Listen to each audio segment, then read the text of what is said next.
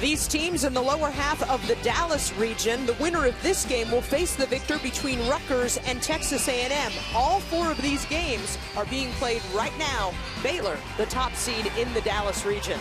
I'm Kara Capuano along with former Wake Forest standout LaChina Robinson. LaChina, postseason success stems from leaning on the hot hand. Which stars are we watching? Kara, Jasmine James is the show for the Lady Bulldogs. She has the court vision to get her teammates involved, but she can also take over a game with her explosive scoring, 14 points in the second half on Sunday. And for the Noles, Sierra Brevard cannot be stopped when she catches the ball with 2 feet in the paint. Through the double team, one-on-one coverage, it doesn't matter. She's packing the power in the interior. In our Capital One starting lineups for Georgia, a couple of upperclassmen leading the way. Number 21, Portia Phillips, the lone senior, averages a double-double.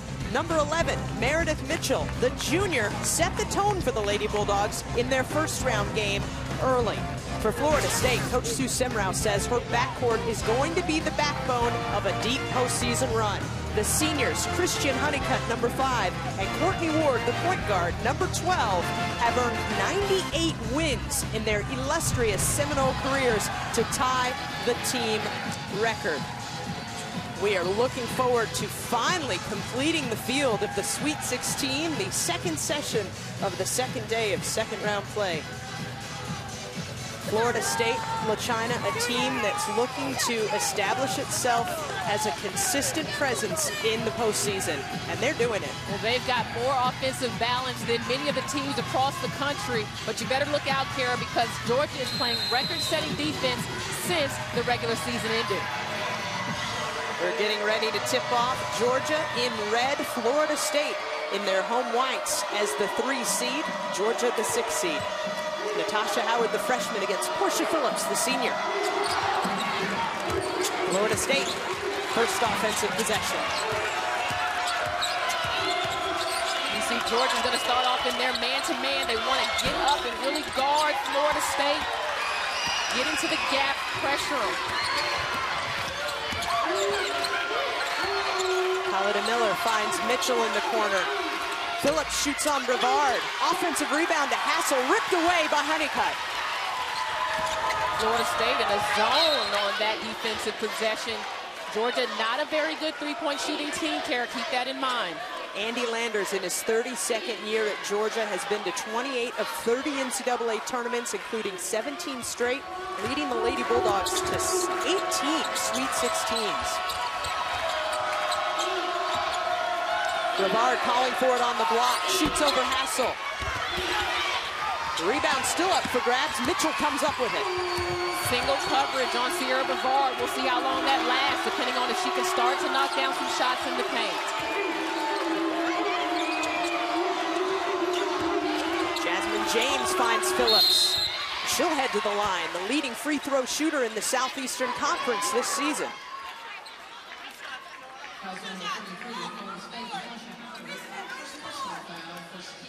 I really like that look by James because she was aggressive. Keep in mind, this is her first year playing point guard. She played backup point last year when Ashley House was there.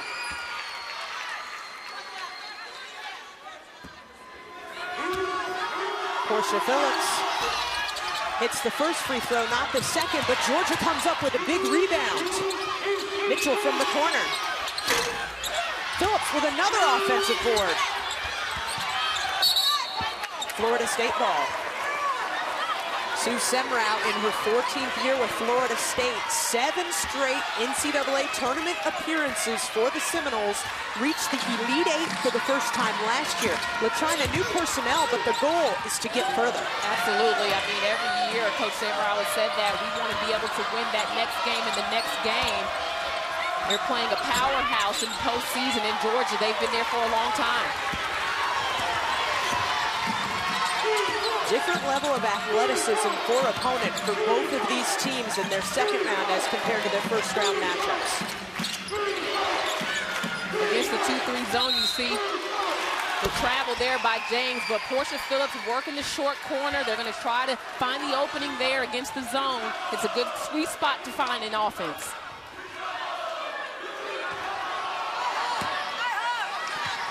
Georgia has owned the series against Florida State, 7-0 all-time. Mano a mano, Sue Senrao has lost in 3 meetings against Andy Landers. She said he's crafty, his teams are always successful, he's very hard to coach against.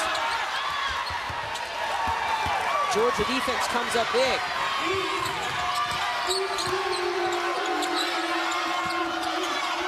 Hassel kicks it back out to James.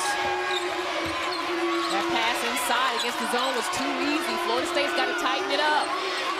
Kylie Miller for 3. Boy, did she need that scoreless in the first round game. Talking about a freshman that can really score the basketball, Coach Landers said he needs her to do more of that to keep their versatility. The jumper won't fall for Honeycutt. Howard with the athletic putback attempt, but also short. DeLuzio thought about the shot. And a foul is called. Portia Phillips right now on the deck. Their hands down. Maybe she got popped in the face. She's slow to get up there, and I'll tell you, she has one of the toughest players you will see. We'll see here on film. Looking at the replay, yeah, it was her own teammate, Meredith Mitchell. Those long arms, she got her, but it looks like Portia is okay. She's still down a little there. She's a tough one. I'll tell you this, if she is down or she's injured whatsoever, something has really gone on because she has got so much heart and plays so hard. It takes a lot for her to have a seat. I assume we'll see Portia Phillips right back in this game as soon as it's warranted. But meantime, Anne-Marie Armstrong checks in for Georgia.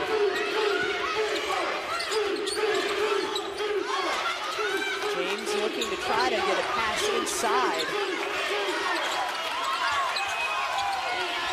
Mitchell's pass too much. DeLuzio has Ward from 3.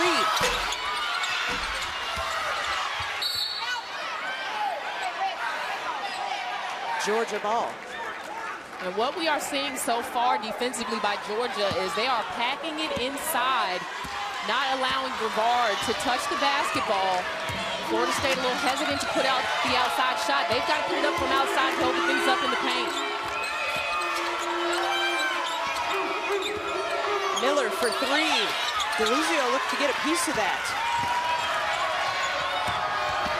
Florida State, much faster, more athletic, transition-based team. Great offensive rebound by Honeycutt. All effort, number 5. And that's a good look by DeLuzio as well. She is one of those that, though she has not been shooting the 3 well as of late, she'll have to stay aggressive to keep things open. Mitchell tries to take it in, finds Armstrong open for her first basket.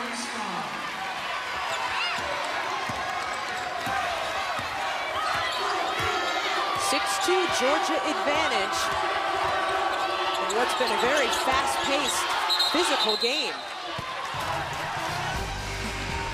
Georgia ball when we come back. Lady Bulldogs by 4.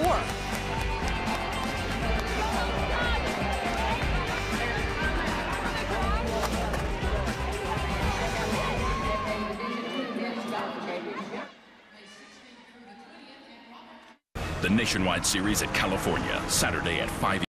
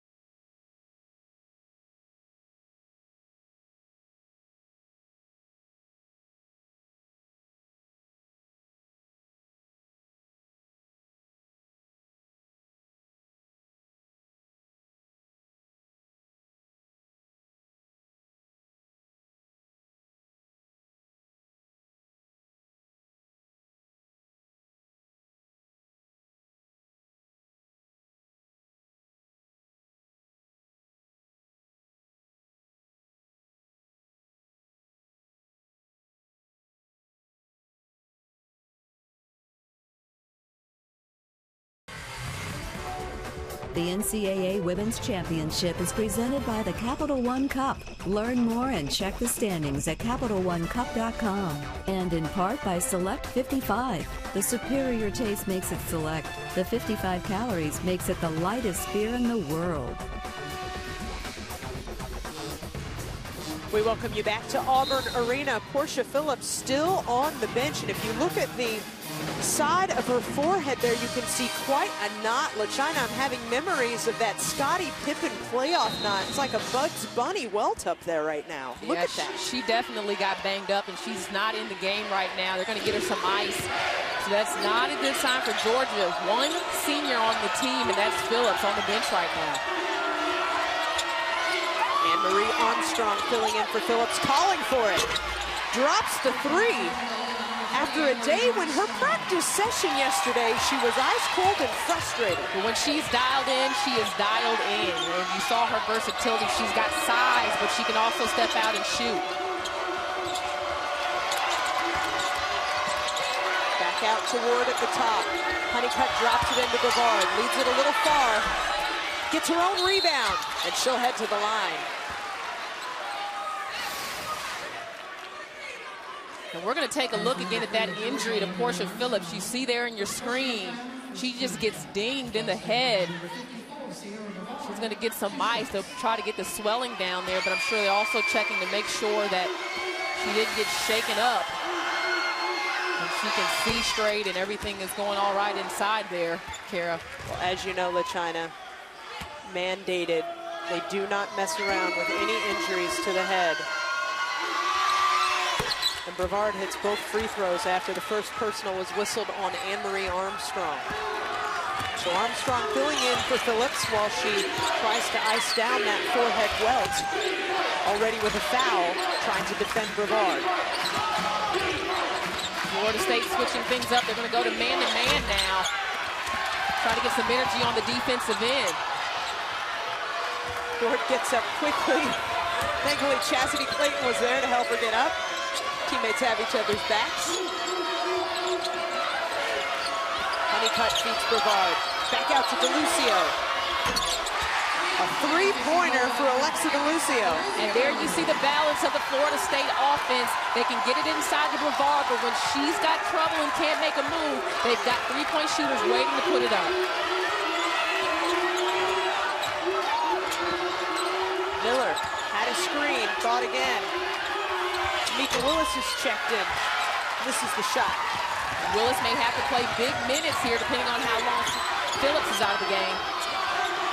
Lucio feeds Brevard. One-on-one. Another offensive rebound for Honeycutt.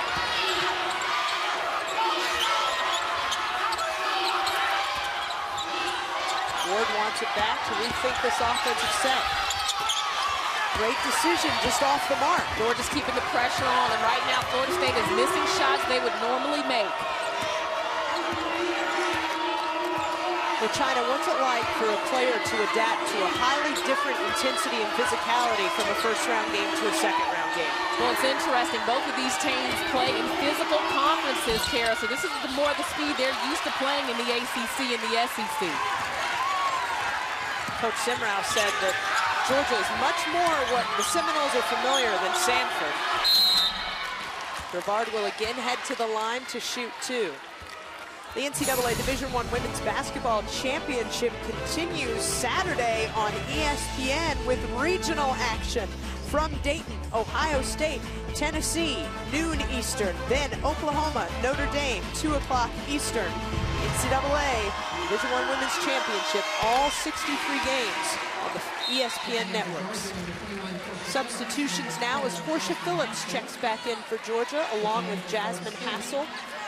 Starting 5 on the floor for the Lady Bulldogs. And Sierra Brevard finds herself back at the free throw line. The most impressive thing about Brevard is not only does she play efficiently in the paint on offense, she can knock down free throws, which is huge for a post player that gets as many touches as she does. Brevard, an 80% free throw shooter, a number Shaq O'Neal wishes he had.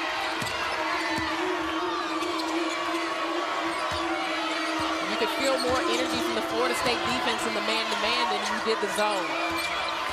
Shot clock at 9 for James, being hampered in the corner by the ACC Defensive Player of the Year. Miller, shot clock's at 2. You got to do something. Nope, that wasn't it. Shot clock violation for the Lady Bulldogs. Kara, you hit the nail on the head. Christian Honeycutt. Her name you do not hear very often. The senior leader for Florida State, ACC Defensive Player of the Year, challenged Jasmine James there 2 or 3 times off the dribble. Pestered her, absolutely. She was not giving her space to breathe. Her ball pressure is unbelievable. 1-point ball game now. Florida State can take the lead on this possession. First action we've seen from Chelsea Davis. What a move. Boy, has she had an efficient, effective tournament. 13 points in 13 minutes in the first round game, and immediately puts in her first basket. Hassel working on Davis. Goes to the left. Soft touch from the sophomore. And that's going to be a matchup to watch. Hassel playing her best basketball right now. She had 20 points in 29 minutes against Tennessee in the SEC tournament. Chelsea Davis goes right back at it, but Phillips with the rebound, her 5th in the game.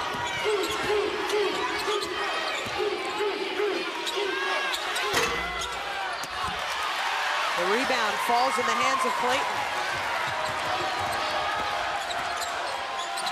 Clayton for 3.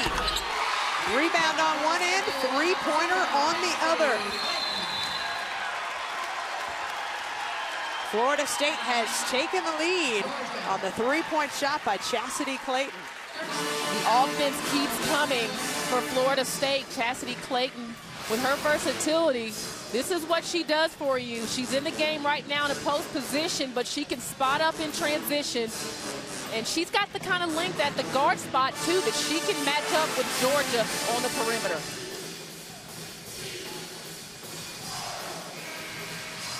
Chastity Clayton, the redshirt sophomore out of Alexandria, Virginia. Florida State's offense really ramped up despite significant personnel changes. And Coach Landers mentioned how synchronized their offense is. That's what you don't see there. There's balance and there's synchronization. They work well inside out. They'll work the ball around, and they've got a lot of players that can shoot it from different positions on the floor. That's amazing when you consider in the Elite 8 run, they had 3 seniors who, along with Ward, swallowed up the majority of the playing time. You've got a whole new group out there, and they're in sync. But Courtney Ward is the only player that started in the NCAA tournament last year, but Coach Samrow changed her offense to more of a transition style, so that's one of the reasons why you see those numbers there. Miller drives into the soft spot in the zone, but an offensive foul is called. Florida State on an 11-2 run, and that has given the Seminoles the 3 seed, the 13-11 lead over 6 seed Georgia in a high-energy game.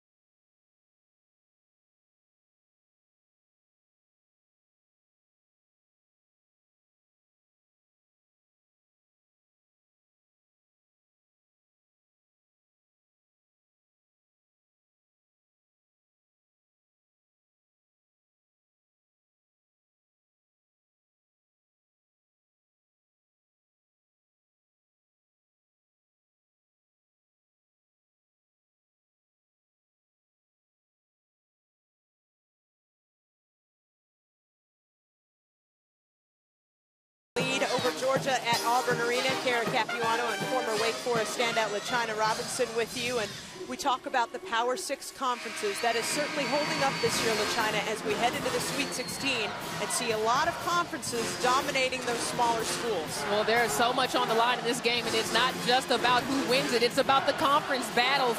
You see there, ACC and SEC, they share a lot of geography here in the Southeast in terms of recruiting and different things like that. So there's some bragging rights on the line. A lot of these players play together. We've got Meredith Mitchell and Courtney Ward that share a team. And you see there, the SEC, the lowest number of bids in a while, since the 90s, actually.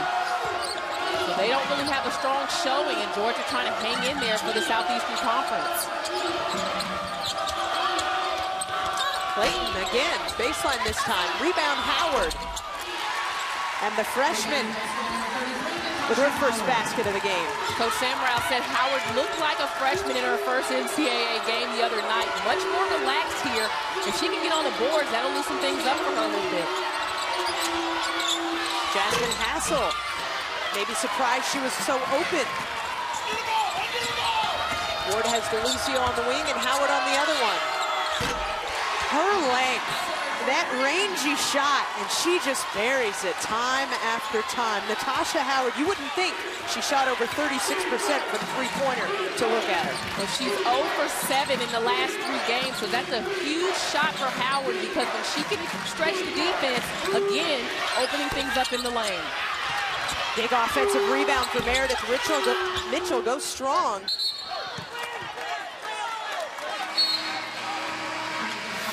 We've already mentioned they have changed their offensive philosophy in Tallahassee. They're getting the ball out quickly, and talking to Courtney Ward before the NCAA tournament, she said, we've been working on just getting out and attacking the rim. As you see there, Ward is good off the dribble, so you have to respect it. And when you cramp in the lane, you've got to kick out to Howard for the 3. James a little bit too strong. Rebound to Brevard.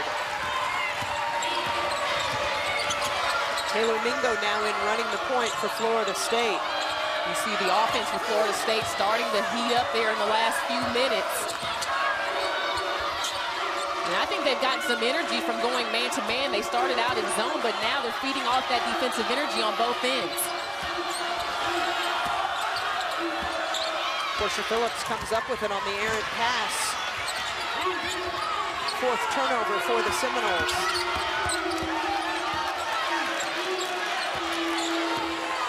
So impressed with Jasmine James and her ability. Going from the wing to point guard position, not an easy transition for the sophomore. Nice move with the shot clock at 7 for Jasmine Hassel. She's shooting 52% from the field, Kara. You have got to guard her inside. You can't let her catch it, because once she does, she's very efficient. We're talking about some post players that know what to do with the rock when they put it inside. Phillips got a hand on it, but called for the foul, her first personal. And what a power move by Brevard. This is what I'm talking about. 2 feet in the paint, you got the double team. So what? I didn't know you were there. Brevard scores, gets the foul. Look at that. That's just power. LaChina, we asked her about, what do you think about when you're facing a double team? And she says when she commits to making a move, that's the only thing she's thinking about. The defenders almost disappear.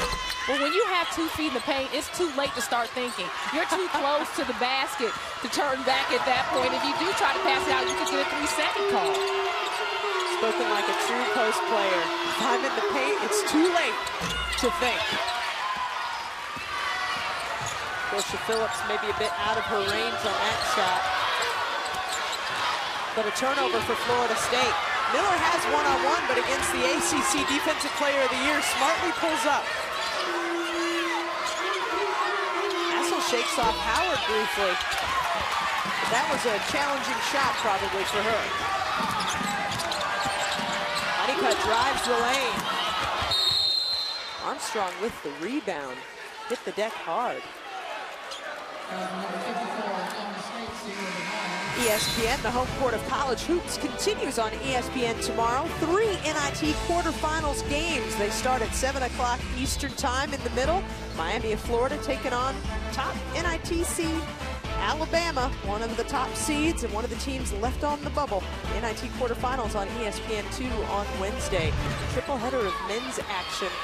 After all this great women's basketball, you can take a little spell to watch some of the men play. There's so much action right now in March Care. I can't take it. So much basketball.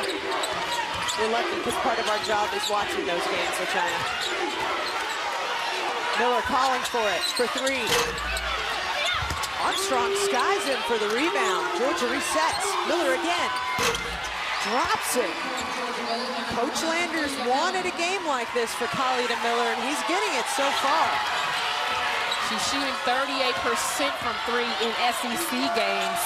Second in the Southeastern Conference as a freshman. You can see why she's a member of the all-freshman team. She can just flat out score the basketball. No qualms about it. She'll put it up. Turnover on Honeycutt, called for the travel. Khalida Miller scoreless in the first round victory against Middle Tennessee. In post-game comments, Coach Landers said, "We need more scoring from number one." She's answering the bell.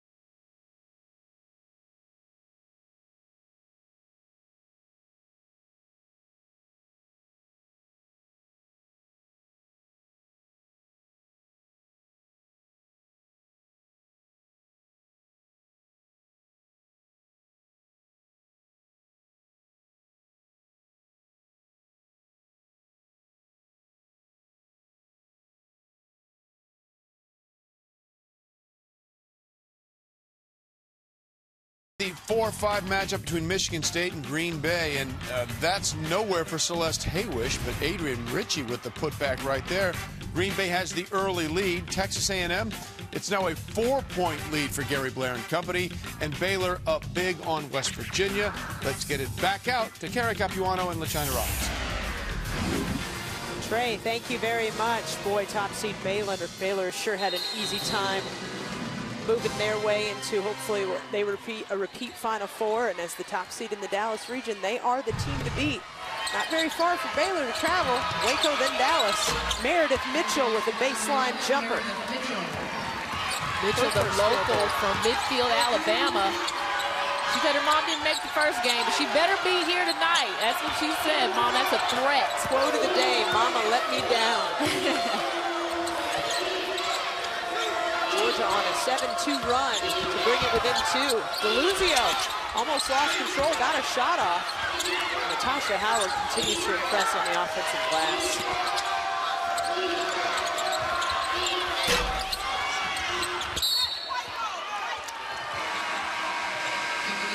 Florida State ball as Brevard checks back in, and Tamika Willis for Georgia. Jasmine Hassel takes a seat along with Christian Honeycutt.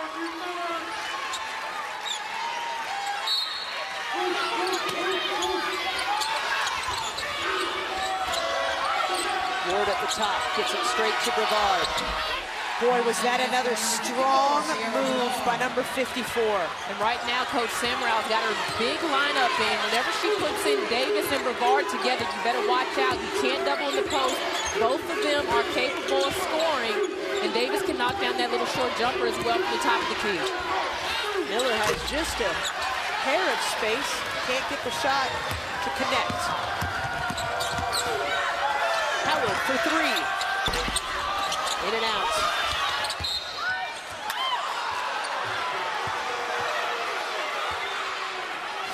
There is one thing when you have size, it's another when you have size and skill. Look at how Brevard catches the basketball, turns. There was even contact on the basketball there, but she still was able to muscle it up and put it in. Yeah, it wasn't the prettiest shot, but once it tickled the twine, who cared? Coach Lander said not only does Brevard have size and skill, she has teammates who can get her the ball. And that is what the difference is. The guards who are constantly looking to create their own offense through her. And we're talking about a player that didn't even start last season, and this year she's in first team All-ACC selection. Another beautiful move with the left hand this time. And she is coming off of a huge performance of 23 points. And a record in postseason for Florida State, 13 rebounds in game 1 against Samford. Phillips looking to maybe work it into Willis. Shot clock at 10 now for Georgia. Is there anything she can't do? Brevard creates that turnover. Davis calling for it against Willis, who's already out there with 2 personal fouls. Rebound to Phillips.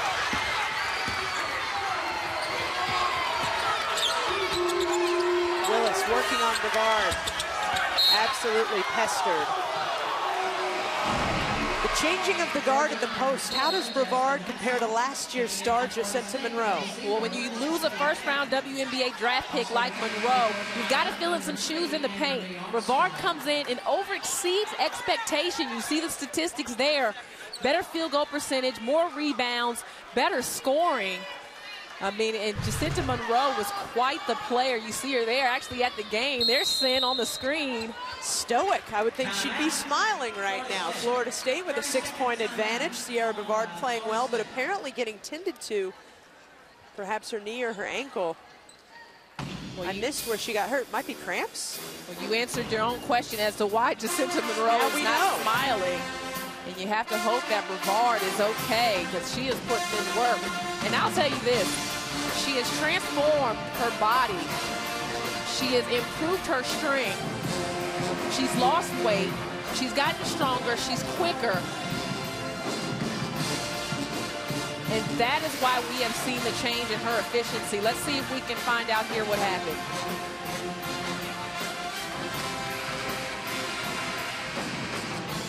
Might have been before she went to the sideline there. Had a word with Coach Sue. Looked like it might just be a cramp. The fact that she was able to walk over there and kind of tell them what was going on, and they were doing a stretch that looked like a, we're not sure, we'll try to find out here. We'll see if Georgia can make some headway without the superstar out on the defensive end for Florida State. Well, that won't help. Foul against Hassel, her first. And Brevard will go back to the locker room. 9 points, 3 of 7 from the field, 3 rebounds, heading to the locker room right now for Florida State. We will get an update on Sierra Brevard as soon as we can. Meantime, Renuzio for 3, buries it. Her second 3 of the game. And that outside shot from Florida State changes what they do on that end of the floor. Makes them so dangerous, because even though Brevard's not in the game, Davis is still a scorer inside. You can go on the block and get something from her. Mitchell, no. Georgia continues to cool down on its shooting, while Florida State keeps heating up from outside. Georgia's in a 1-1-3 tandem defense right now. Armstrong for 3. That's It's her second three-pointer of the game. And she could be the difference maker. Phillips is on the bench right now. She got a little shaken up in the beginning of the game. James. There's your other difference maker right there. Absolutely. The defense of Jasmine James creates some of her best offense. She's terrific in transition, Kara. She's quick. She can get to the basketball. Let's see if she can get a couple more steals and get her team back into this before the half. Nice look from Ward to Davis. Chelsea Davis is going to get the lion's share of the looks that Brevard would have right now. She's just been wonderful so far in the NCAA tournament. And talking about Anne-Marie, Meredith Mitchell is also key. When she plays well, the Lady Bulldogs play well. She's been fairly quiet.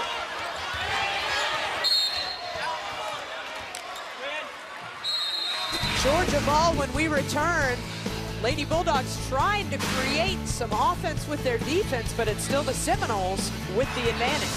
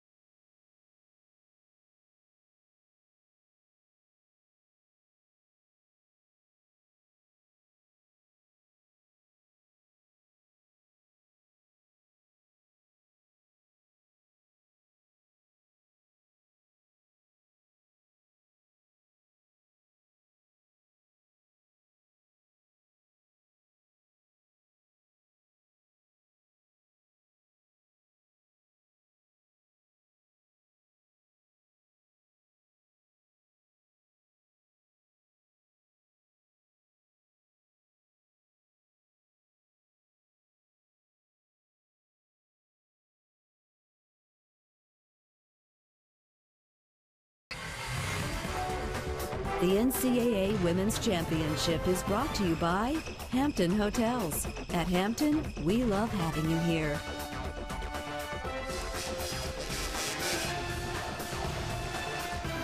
Welcome back to Auburn University, the majestic Sanford Hall. Florida State with a 29-23 advantage over Georgia. On Friday, fans, we're crowning the Division II Women's Basketball Champion live from St. Joseph, Missouri. For live stats, game recaps, go to NCAA.com, your home for all 88 NCAA championships. The officials are having a conversation. We've worked it out. The battle pretty much even statistically between these two teams. The one surprising thing right now, Georgia 4 for 8 from three-point land. Not a great three-point shooting team on the season, but when Carlita Miller gets going and Anne-Marie Armstrong, that's a different story. Nice save by Clayton. Deluzio driving baseline, open. Bad angle. Florida State's got some really early looks, good looks in transition, but hasn't been able to convert. Georgia's got to do a better job of covering the perimeter.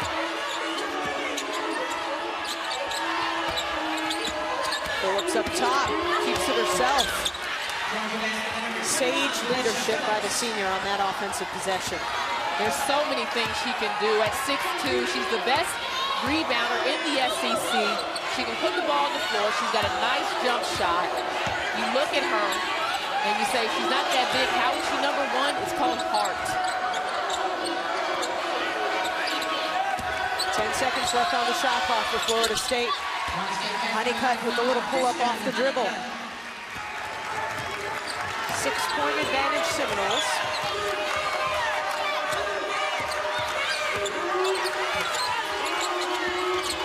Portia Phillips with her first field goal on that last possession, calling for it on the blocks.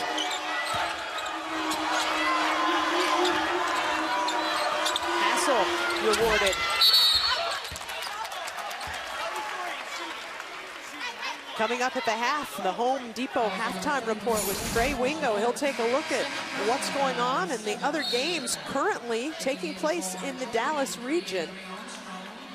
7th-team foul by Georgia, committed by Portia Phillips, her second personal at the 1:30 mark of the first half. Carol, we're finding out from the Florida State locker room that Sierra Brevard's lower back has tightened up on her, and she's kind of getting that worked on. You know, when you think about her posting up, and most of the time the post defender will keep an arm in your back, kind of the banging that goes on in the post. She's probably just starting to maybe tighten up some contact. She's tough. She'll be back.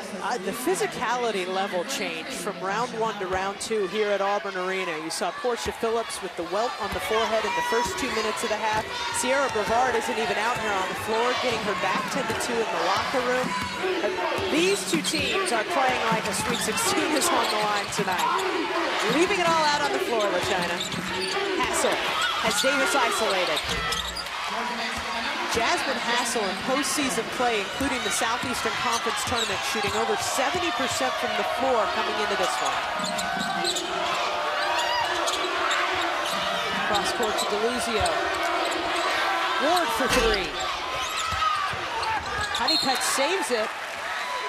Florida State ball, athletic move. And in that 1-1-3 defense by Georgia, there's a lot to cover on the perimeter with Carlita Miller there and Jasmine James. That's how Ward got that shot. DeLuzio lifts up. She's got 8 in the first half. DeLuzio has an arsenal of moves. She can stroke the 3, but she's explosive off the bounce as well. Keep an eye on her. Hassel runs out of space, mishandles the basketball. Armstrong kicks it across to Miller.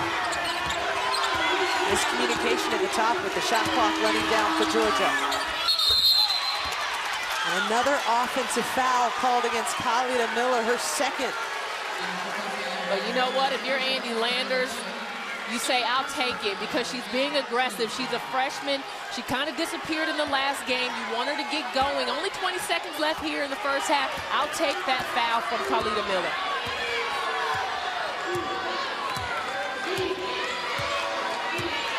Florida State 22-0 when leading at the half this season. Currently trying to add to their 6-point advantage. Ward for 3. In and out. And the shot clock runs down. Ward hit a 3 at the buzzer to end the first half in the first round. Can't get it this time. Florida State with a 33-27 advantage at the half. Let's send it to Trey Wingo. All right, thanks so much. Welcome into the Home Depot halftime report. Trey Wingo here alongside Carol Lawson and the coach, Carolyn Peck. Florida State has the lead, but Carolyn, Florida State has...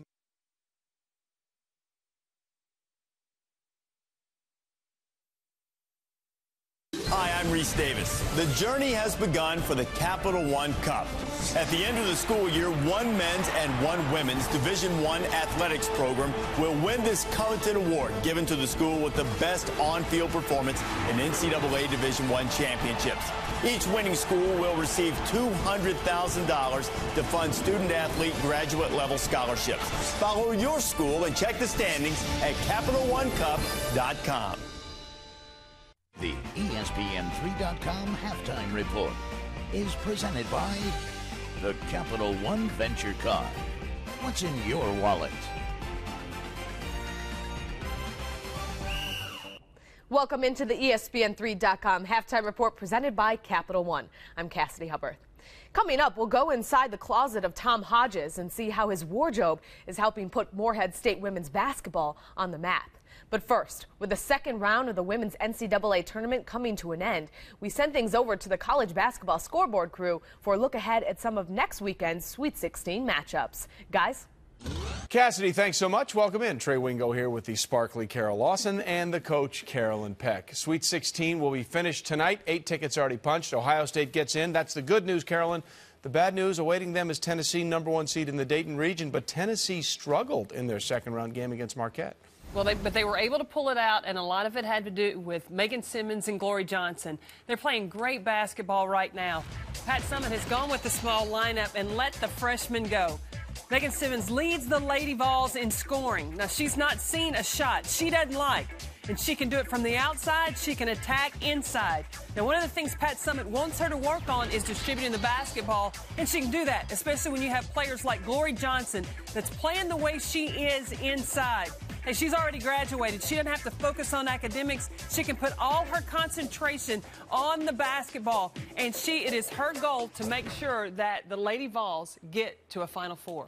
I think when you look at this matchup specifically, Tennessee, Ohio State, Glory Johnson is key because Ohio State has 2 big post players when you talk about Jantel Lavender and Ashley Adams. So Glory Johnson has a matchup advantage there really on both ends of the floor because she's athletic enough to rebound with those bigs. You know, Tennessee has so much tradition. Obviously, it starts with Pat Summitt and all the legacies, the 8 championships, all the All-Americans.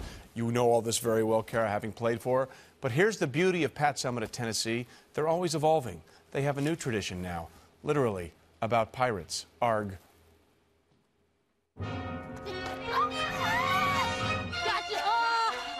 I gotta put on my head. Tennessee here, we're all about tradition, and once we start something, we keep doing it until the very end. The pirate hat came from when we were in the Virgin Islands. The coaches decided to buy this and say, whoever played, the player of the game was the pirate of the game. We're not going to just hand it to anyone. They got to earn it. You said, how many did I hit? Oh, yeah, I had 8 threes. Simmons, and she knocks down the 3. Kind of goes to the person who's really it's just whoever impacted the game in the most positive way. So whether that's rebounds, steals, assists, points, combination of all those things. Someone who's did mostly the dirty work. They dive on the floor, hustle plays, rebounding, playing great defense. It's not really about a person who has the most points. It just epitomizes what a true Lady Ball warrior champion should be and should act like. It's kind of ugly, but, it's amazing how excited the players are to get to where.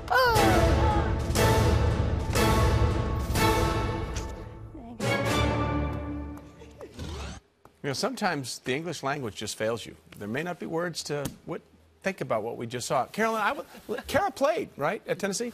Let's picture Kara in the pirate hat. No, we had a construction hat one year. Yeah. No, that's nice, but Carolyn, let's think about the pirate hat on Kara here for a second. What do you think? Let's see. Kara, turn around. Yeah. Huh? No. Yeah, no? Not so much. Glad you graduated. But maybe a patch over one eye. That could work. Yes. Maybe later on, Cassidy, we'll have a patch for you, for Kara. Arg. All right, let's take a look at the Spokane region now. #1 seed in that region, of course, is Stanford. They're getting ready for a game against North Carolina. North Carolina played pretty well here, but Stanford's the #1 seed for a reason, and Carolina's going to have to be much more in control when they go up against the Cardinal. Well, you have to also contend with Stanford's front line, and North Carolina has the front line that can do that. But when you talk about Stanford, you start talking with Neko Ogwumike. I mean, I think she is probably the most talented player on their basketball team, certainly the most active in terms of rebounding the basketball. She's been playing exceptionally well in this tournament and really jump-started Stanford in their second-round win over St. John's. Well, Tourney Ogwumike is Neka's little sister, but she hasn't played like it. Only a freshman, but she does a great job of cleaning the glass. She's a power forward.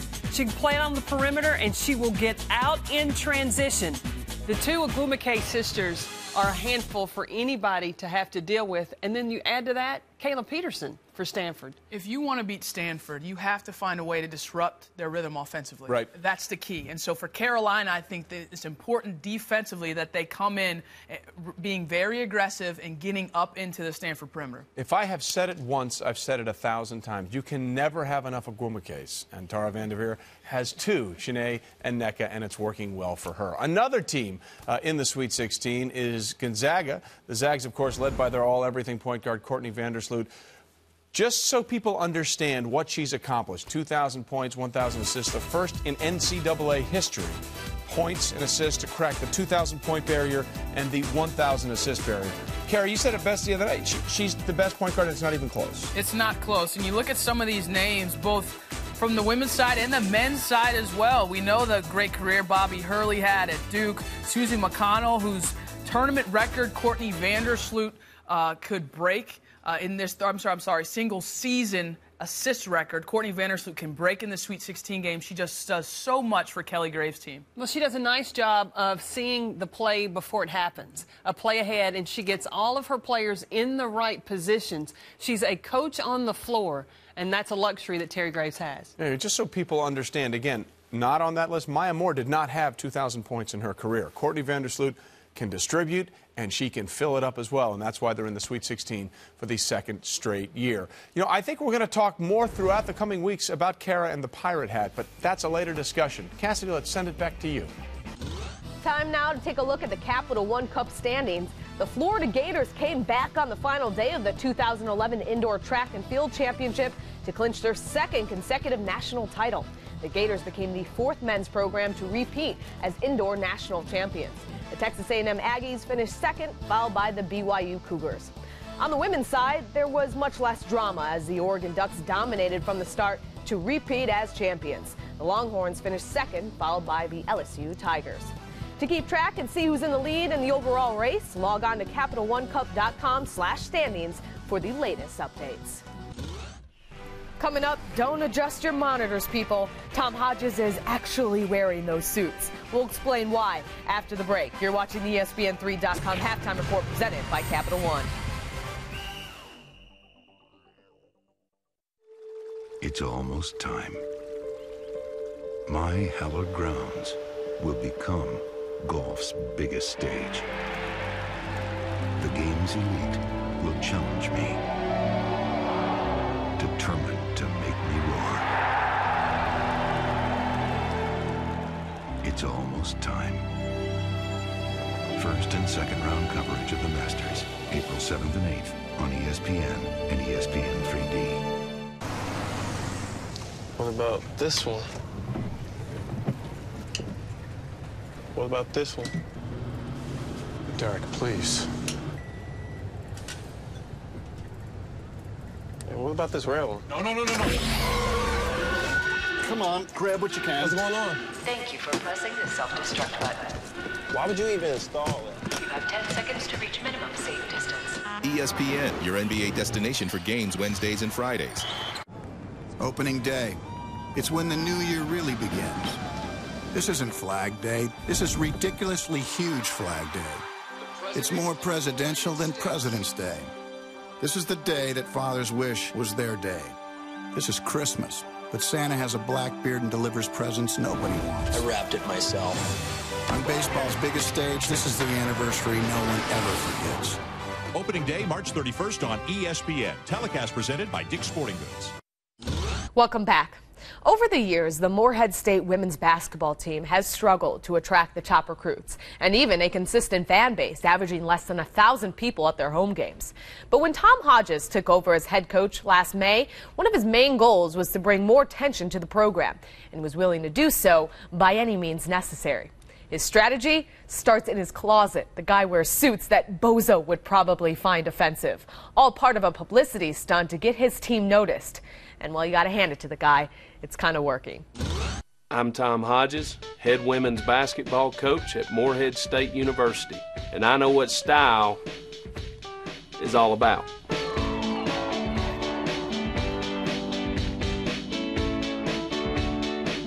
The wild and crazy and bright patterns are my favorite because they draw the most reactions. It takes a lot of coordination so you don't just look like an absolute clown on the sideline. Stay down! Sandwich, sandwich, sandwich! What in the world? Coach and I were thinking of different ways and different gimmicks to promote the program here. It was about the same time the British Open was going on, and John Daly was getting more press for his clothing than he was for his wonderful play. I sent the email to Loudmouth Golf saying we're looking to do the same and get the same type of publicity here at Morehead State. Within just 2 or 3 minutes, the owner basically told him, if you'll wear the gear, we'll send as much of it in there as you could stand. I knew he was serious when he got all of our sizes. We purposely did not show the players any of the suits before our game at Kentucky. All the coaches come stepping out in this outfit, and we're all just like, are they serious right now? It would have been nice for a heads up that he was coming on with something like that. I love the enthusiasm. That's tremendous. Play as hard as you possibly can. When you need a blow, let us know. The coaches that we faced on the opposite sidelines have had fun with it, always greeted with a smile. Coach, how's it going? How's it going? It's going well. How are you? You what, bud, you're the most colorful thing. Golly, these children just drive me crazy, fella. God to mighty blue. God to mighty blue. God to mighty blue. God to mighty. God to mighty. With the suit on, you would probably think he's like this loud, get back! obnoxious, come on, ladies, type of person. He's like the total opposite of that. People now think I just wake up in it and I go to sleep in it. Outside of games, just wear very conservative things. You have to get premium starch with no flaking.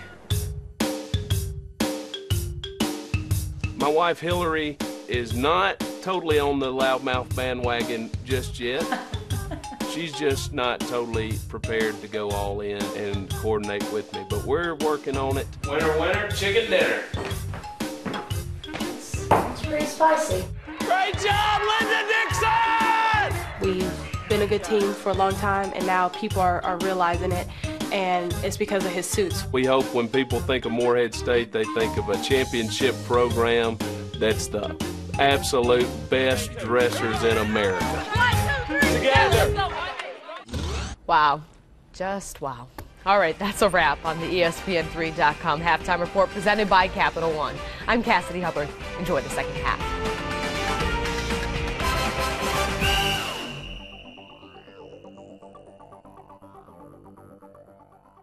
We've got a ring. But if you don't have that ring, the world's on fire. Isn't it amazing what a ring does in sports? Colin Cowherd, weekdays at 10 a.m. Eastern, 7 a.m. Pacific on ESPN Radio.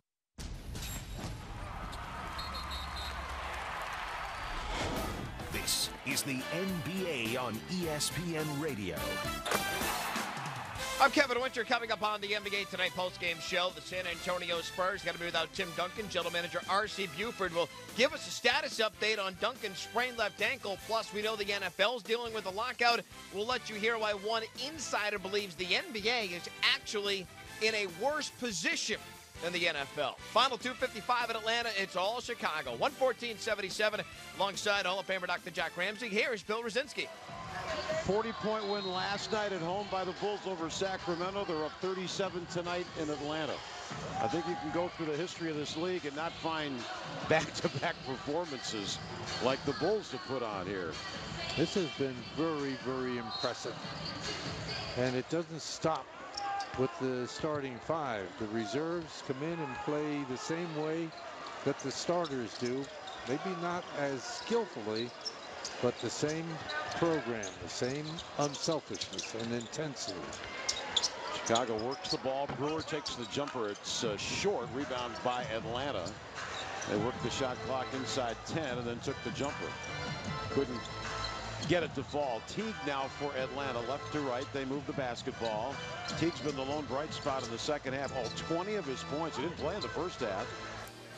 We welcome you back to the NCAA Women's Championship presented by Capital One in second round action. 6th seed Georgia trailing 3-seed Florida State by 6 as we're ready to start the second half at Auburn Arena. We welcome you inside. I'm Kara Capuano along with former Wake Forest standout LaChina Robinson.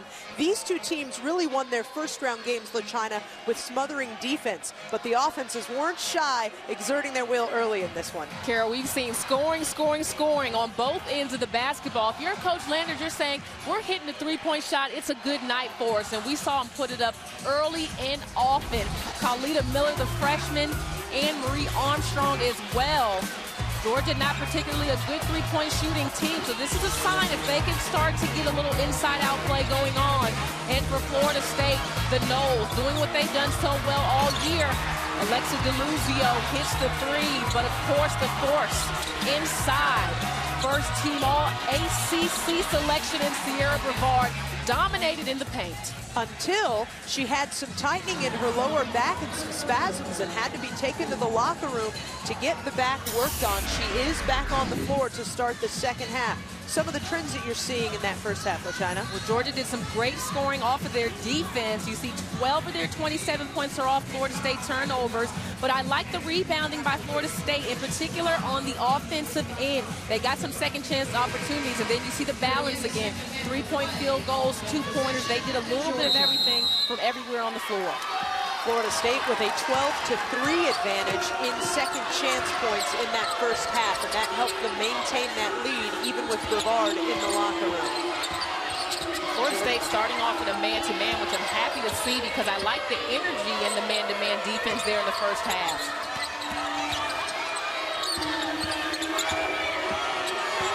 Really smothering the Georgia offense right now. James steps back for a three. In the first round game, 14 of her team-leading 18 came in the second half. Let's see if James will get a similar surge in this one. She's a game-time player. She knows when things are starting to get tight, and in the second half, her team's going to need her to score. Similarly, Courtney Ward, quiet offensively in the first half, scoreless, but 7 assists. She gets on the board.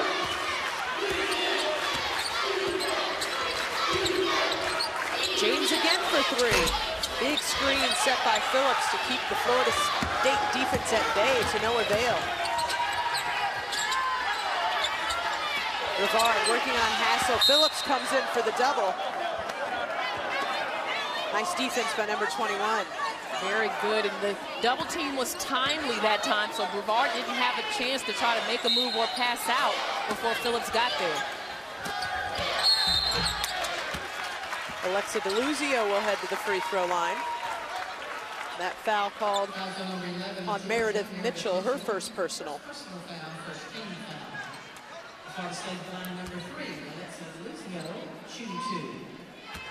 I like DeLuzio. She is a player that, again, just has an arsenal. And what I like her in particular is her strength. She's very strong. She can make explosive moves. She can pull up and shoot the three-point shot. She's good, Kara, on offense. LaChina coverage of the Division I Men's NCAA Championship will continue Thursday on CBS, TNT, 7 Eastern. For more information, check out NCAA.com.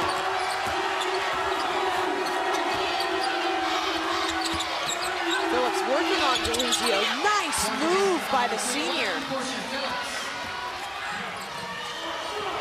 DeLuzio gets stuck. She's undersized, and they're trying to defend Phillips. And then Phillips with a steal. James quickly stopped by Courtney Ward. Oh, Mitchell had the lane if she wanted it. Fought a little too much. Turned over the basketball. DeLuzio driving baseline. We saw her do that several times in the first half. Had a better angle to the basket this time. She can take over a game. I've seen her, in particular in the second half of ball games, just really relax on the offensive end. And Coach Sue said she felt like in game 1, she passed up too many shots, so she's being more aggressive, and that's good for the Noles. That's what they need her to do.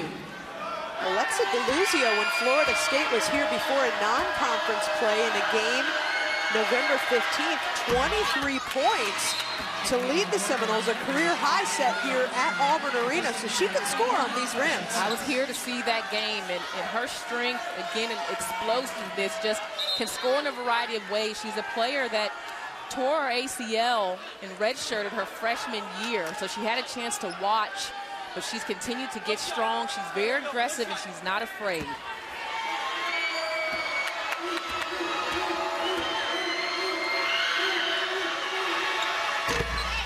DeLuzio hits the second. She has 10 in the game to lead all scorers. Henry Armstrong at the top of the key hands it off to Miller. Mitchell has the key to drive, but short on the shot. Little dribble weave offense there by Georgia. And you see Coach Landers look at Meredith Mitchell, said it's all right. He needs her to keep her confidence high. Again, when she's in the flow, Georgia's at their best on offense, but she's got to be a threat.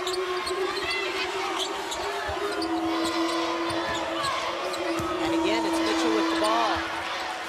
Too much on the pass to James. 9th turnover for Georgia. That'll bring out the crossed arms of Andy Landers. Coach Landers was very happy with his team's performance in the first game. They showed some balance. Middle Tennessee, a very good team, well coached. In particular, really happy with their defensive pressure. Held Middle Tennessee to a low 41 points. The X factor, though, 21 turnovers in that game for Georgia, and that's what Coach Landers said needs to improve to make it through this second round matchup. 9th turnover as well for Florida State now. We're talking about two teams that played very deep in the NCAA tournament last year. Georgia getting to the Sweet 16, Florida State to the Elite 8. Where they ran into the buzzsaw that was the Huskies. The buzzsaw that was the Huskies, not so buzzsaw this year, so we'll see. Tina Charles is gone, but they've still got Maya Moore. Brevard just drops Hassel like a bad habit with the move. And Hassel's a good-sized girl. That's not easy to do, but Brevard shaking off the tightness in her back from the first half. Obviously, she's fine. Hassel out there with 2 fouls, so she's got to be careful. Still early in the second half here. And that's a foul whistled on Honeycutt. Sierra Brevard gets 2 feet in the paint. And you watch how her teammates look for her. They know where she's going to be. She's going to clear space. She'll show you numbers right under the goal so you can get in the basket. All she has to do is turn and shoot. You see on the stat sheet, 6'4" for Brevard, 6'2" for Hassel, but it just feels like she has a taller presence than that, McKee. I don't know if it's that finesse element that we were complimenting in the first round.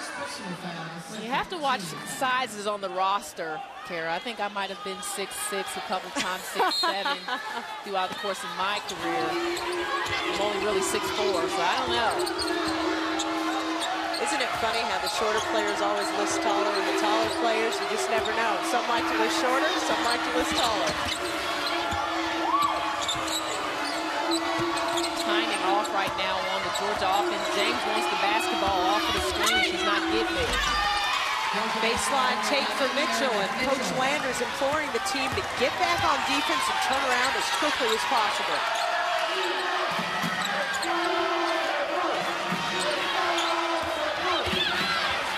DeLuzio denied on the baseline by Armstrong. Brevard, what a perfect pass from Courtney Ward. She has not scored a lot in this game, but she has set up her teammates. 9 assists for the senior leader. That's the synchronization that Coach Landers talked about on offense. What a pass.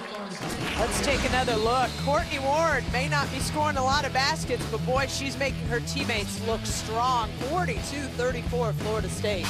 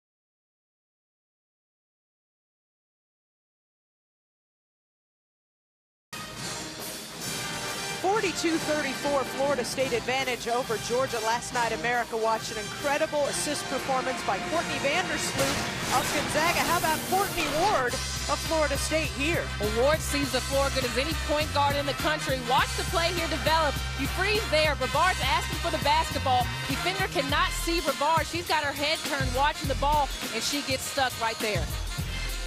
Nice pass and the finish by Brevard inside. I believe they call that threading the needle. I was impressed by the placement. Obviously, she's a senior passing to a junior, and they're used to that, but it was where she put it so that Brevard could just put the shot up, pin perfect.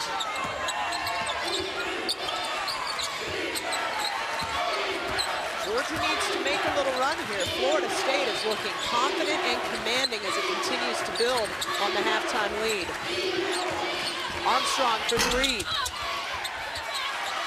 Too late, crashing the offensive glass. Chastity Clayton's been a rebounding menace this tournament. That another turnover for Florida State. Something to keep an eye on this possession for Georgia is Christian Honeycutt, who is the ACC Defensive Player of the Year, is on Jasmine James. Coach Semrau knows the importance of James, especially in the second half, and how she likes to look to score. She's going to put Honeycutt on her and try to slow her down. Honeycutt charged with always the best perimeter players in the ACC all season and really shut those players down. Expect her to have similar success. James, short on the shot. Clayton with her 9th rebound of the game off the bench. And she had a good showing on rebounding the other night. 7 rebounds and not a lot of minutes. Another offensive rebound for Florida State. James intercepts the pass like a defensive back for the Georgia Bulldogs. Miller has her teammates back. And that's a terrific play by a freshman that didn't give up on it. Most of the time you'll see teammates just retreat because you think James is going to make the shot, but Miller follows it up. Brevard again working on Hassel. Another second chance for Florida State. Ward for three. Montgomery, Alabama's own Courtney Ward with a pair of three-pointers in the game now to complement 9 assists. Ward is so underrated. She's one of the best point guards in the country, but because her team has so much balance on offense and she doesn't put up gaudy numbers in terms of scoring, you don't hear her name a lot. Mitchell looking at Hassel, calls her own shot. Poorly aimed.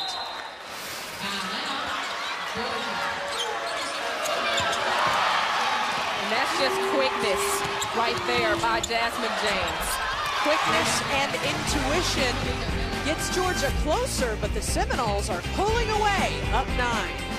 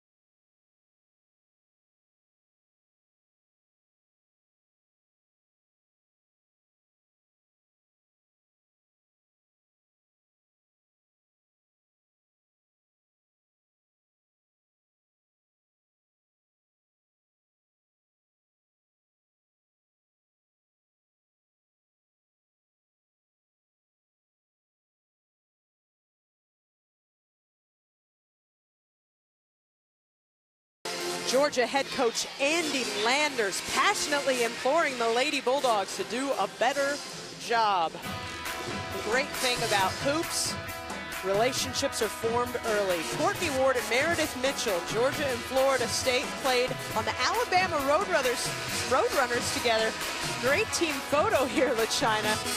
Kicking it old school with the do-rag, Meredith Mitchell. Well, and you see that band in the background. Now, we would pack it in 10 or 12 in a 6-passenger minivan AAU. You know, you only have one parent that is off for the weekend. You did what you could to get enough players to the game. And how fun to look back at those memories. And a great homecoming for a couple of Alabama kids here. Meredith Mitchell out of Midfield, Alabama. Courtney Ward out of Montgomery, Alabama. A couple of other players, fans at home that are savvy might have recognized. Kayla Melson of Ole Miss, Courtney Jones of LSU, Yvonne Anderson of Texas also on that team. Typically stocked AAU squad, the Alabama Roadrunners. Man, with that team, they must have gone undefeated. I need to check the records because they had enough talent on that team to make a serious run. Crazy hands on that team, too. Great guard presence. Ward, Nelson in the backcourt. I'm in. I don't know who you play at the point and who you play at the two because Nelson and Ward can both handle and stroke the three. How about Sierra Brevard laying out the body with a bad back to force the jump ball there? Anne-Marie Armstrong checks in for Meredith Mitchell. Brevard, the junior out of Sandusky, Ohio. Said she talked to Andy Landers back in the day. He thought about taking a look at the center, but Georgia was not in her plans. It was Ohio State, Maryland, and Florida State. Came down to those three for Brevard. Seminoles fans elated that she chose Tallahassee to play her college hoops. Portia Phillips. Well, the hook shot won't fall. Georgia needs to start hitting some shots, LaChina. And that's a good look inside. It's one-on-one coverage in the post. Portia Phillips has got to knock that down. Christian Honeycutt continues to impress on the offensive glass, but there's another Jasmine James steal. And the finish. Now, in talking to Jasmine James about how Georgia's tightened up their defense, she said there's a difference between containing and gaining an advantage from your defense. They want to turn you over and make you take bad shots, not just contain you on the defensive end. They want to turn it into offense. Clayton runs out of space. Nice defense from Hassel. Ward for three. Keyboard for Phillips, and then a foul called. The NCAA Division I Women's Basketball Championship continuing on Saturday, and we are in the regionals. Regional semifinals from Dayton kick off at noon Eastern. Ohio State top seed Tennessee, then 6th seed Oklahoma taking on Notre Dame. ESPN, your exclusive home for all 63 games of the NCAA Women's Championship. That foul was charged to Christian Honeycutt, her second personal. Fourth team foul for Florida State. Very different in the first half when Georgia was whistled for 8 team fouls to only 3 for the Noles.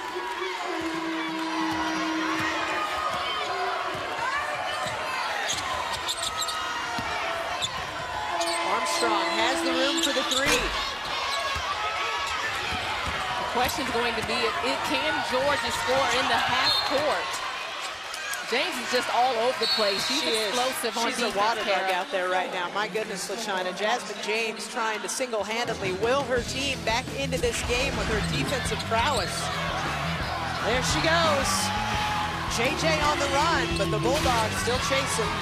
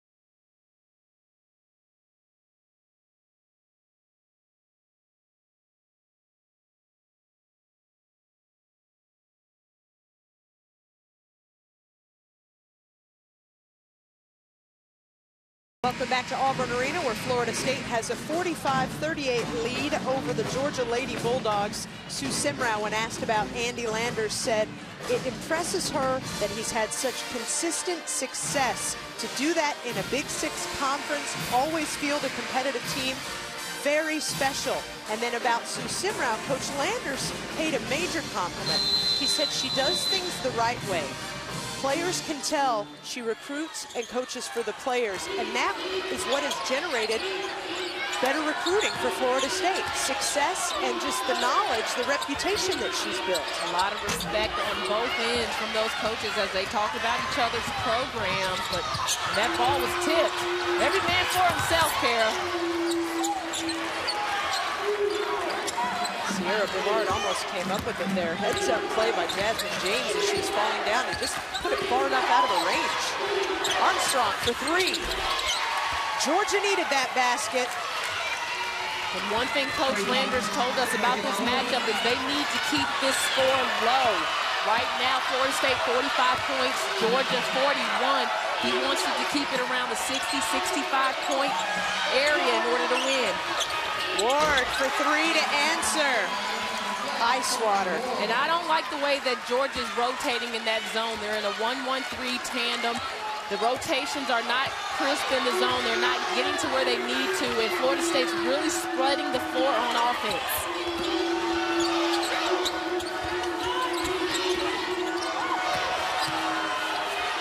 Portia Phillips with the jumper.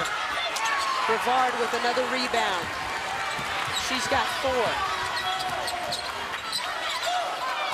Luzio looking at Chelsea Davis. So Florida State with their big lineup. We didn't see the two posts, Davis and Brevard, play together against Samford. That would have been a defensive matchup nightmare against the tiny Bulldogs of Samford. Shot clock at 5. Luzio passes it. Big time shot by Courtney Ward. I told you, Kara, she can score. She was beyond NBA range. Right now, she has turned it up a notch. Georgia's going to have to extend their defense. That was a rainbow of a shot, heaved up with the shot clock winding down. Wow. Big-time players make big-time shots. The China tells me that over and over. James for three to answer. I knew that was going in as soon as she fired up. We had the perfect angle. She wears number 10 for a reason. Said she loved the play of Sadia Roundtree. And that is why she came to play for the University of Georgia. And she has got that next level. Every player doesn't have that next gear. Jasmine James has it.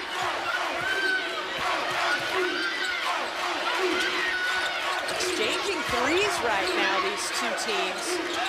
Shot clock at 7.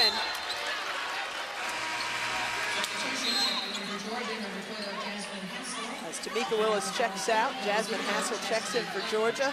Davis checks out, and Clayton checks in for the Seminoles. And take a look here. Nothing materializing, but the three ball is by Ward. She puts it up.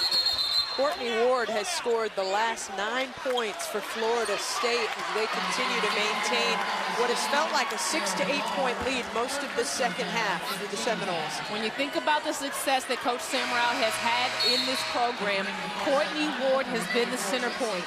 The point guard controls so many aspects of the game, and it's important that you're an extension of your coach, and that describes the senior. Sierra Brevard heading to the bench with 3 personal fouls now. But the scoring has been coming from the backcourt of late. They like to score inside out, though. See if Chelsea Davis can handle the load. Armstrong for 3. No. Big offensive board for Mitchell. Hassel working on Davis. Travel. 11th turnover for Georgia. And that's a better possession for Georgia in the half court. They have got to have that balance. James right now working on her own. And Marie Armstrong hitting some big shots too. But you got to be able to get it in the paint and get some production. Marie Armstrong had 8 points in 9 minutes in the first half. She's hit 3 threes in this game. And that's a sophomore class between James and Armstrong. Very strong for the Lady Bulldogs. The senior with the rebound, Phillips. James is open on the wing, but Mitchell keeps it herself. Good choice by the junior from midfield. Now I think they're starting to heat up. There's some scoring going on, Kara. This is ACC. Shooting at will. This is not going to be a cakewalk. Florida State calls a timeout.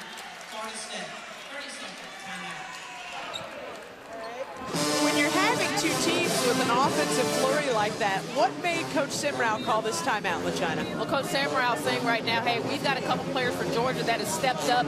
We need to keep our eye on. Meredith Mitchell's an X factor. Anne-Marie Armstrong's an X factor.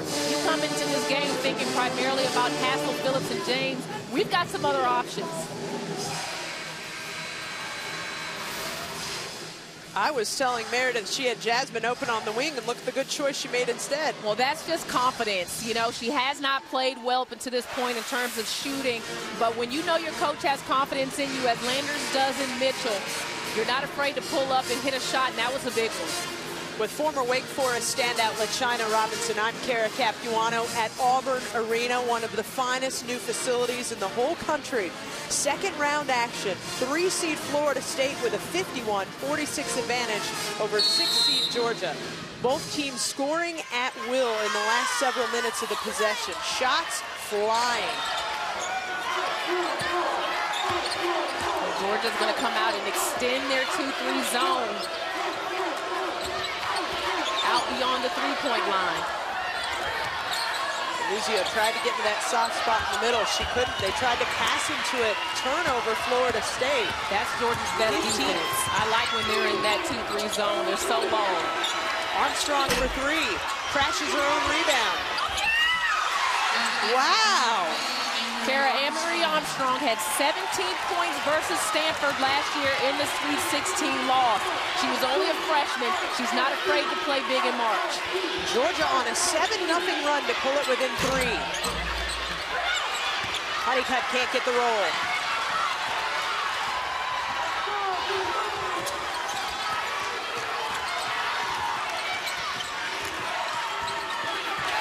What is James looking for offensively here, LaChina? He's looking for Anne-Marie off the curl, no question.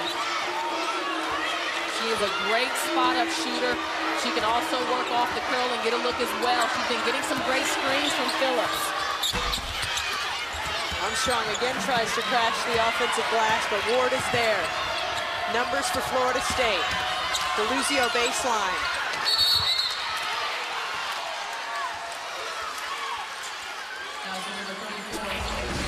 And a foul is called. Georgia heating up, 7-0 run.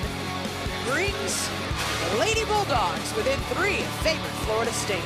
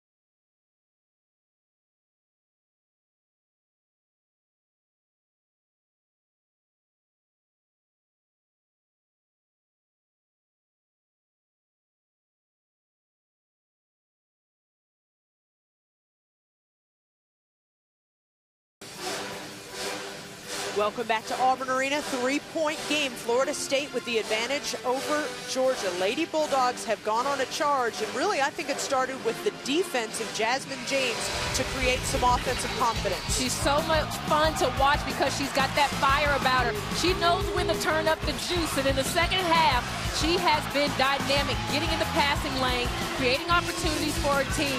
She's got that fire, Kara, and when she lights it, the rest of the team catches on and she gets going. Jasmine James on her Twitter page, LaChina, you'll appreciate that. Her self-description, you'll learn the name, point blank, period.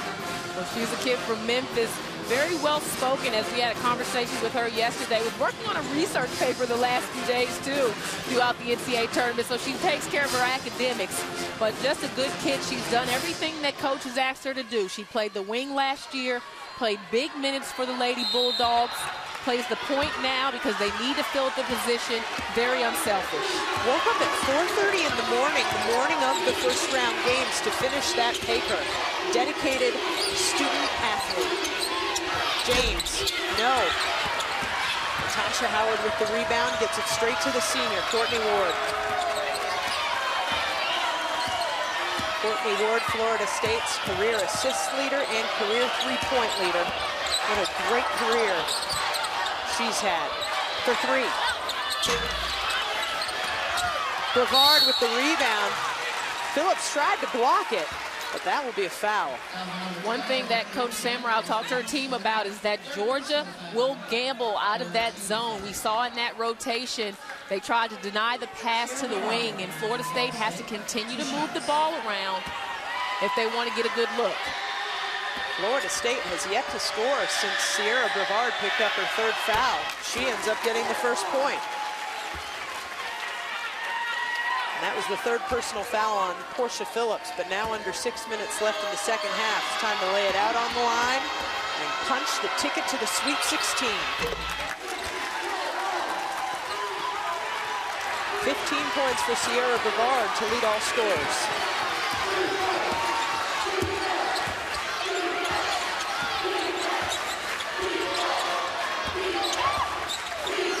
Phillips wants it. Howard streaks in.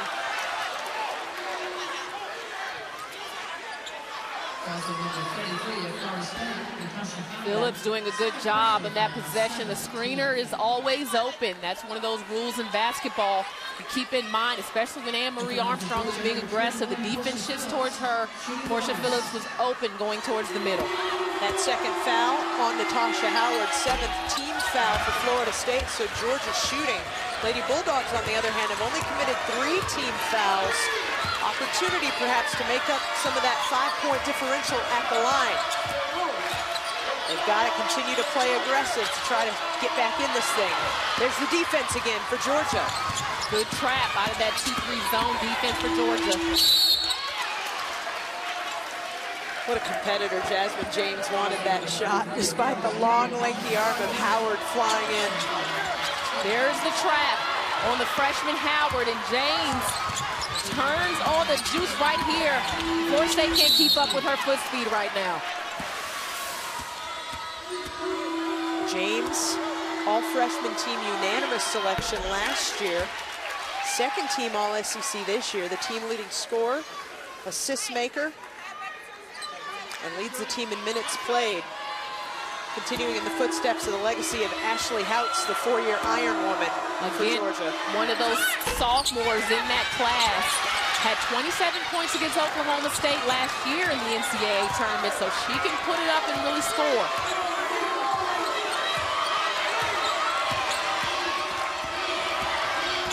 Five minutes left in the second half. Foul is called. Christian Honeycutt took a chance. Christian Honeycutt stuck with the assignment of Anne-Marie Armstrong. She's the best defender for Florida State. Coach Samrow takes her off of James and puts her on Armstrong because she has been a huge factor on the offensive end. Armstrong just a 63% shooter from the free throw line. Uses every bit of the rim to get the first one to drop in the front end of the one-on-one. We talked about her versatility in basketball. She was all-state in volleyball and track as well in high school.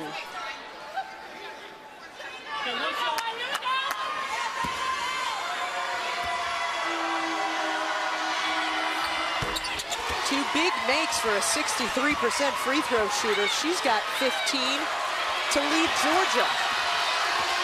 It's a 2-point ball game in Auburn Arena. Brevard, DeLuzio.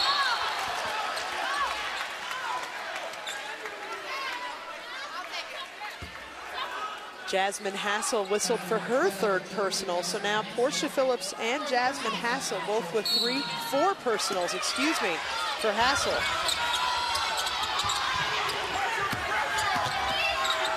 DeLuzio steps back. Howard with the offensive rebound. And a travel. Costly turnover for Florida State. The senior Portia Phillips with a smart move on the defensive end. She backs off of Howard. Howard expecting the physical contact, and as a result, the travel just played her a little differently on that possession. Georgia with an opportunity to tie or take the lead. Mitchell, baseline. Ooh, she gave it a little fist pump after that one. Georgia is really gelling on the offensive end of the floor right now. Florida State needs a score to break this momentum. Tied at 53s. Howard. Thought that would trickle in off the glass. It looked on point. Georgia finally found a defense that everyone is comfortable in. That 2-3 zone, I've watched them play a lot this year. It's their best defense to me. They play it very well. Mitchell gets Howard off of her feet. Georgia takes the lead. Huge shot by Mitchell. We talked about that shot earlier in the half. She hit that one. Now her confidence is up. Brevard to answer.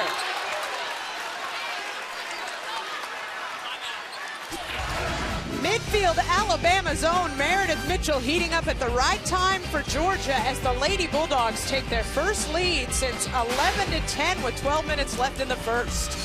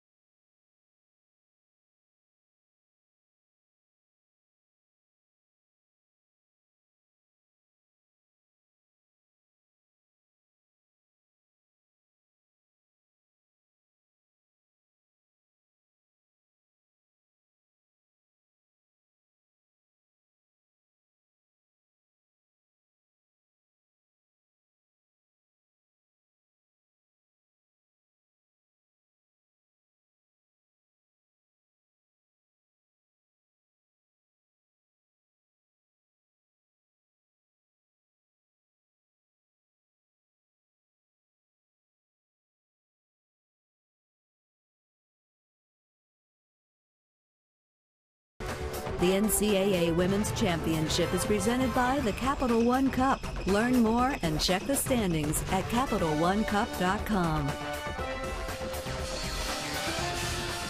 Welcome back to Auburn Arena. Georgia has taken the lead over Florida State, 55-53. Lady Bulldogs use their defense to create some offense, and then it's just been an exchange of shots. Georgia's been making them.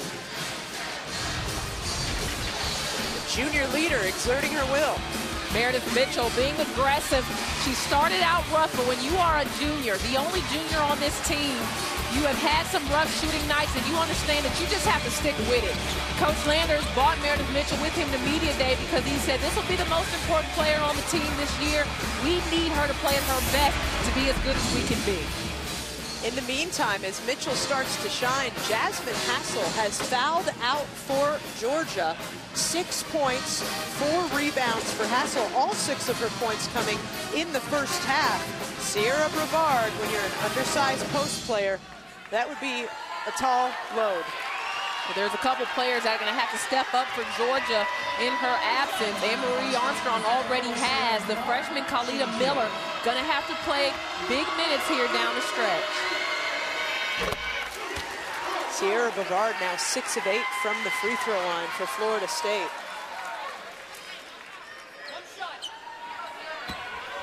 Sierra Brevard hampered in the first half by lower back tightness. Missed the end of the first half, went to the locker room and had it worked out. Leaves her team with 16. James gets inside position, but just short.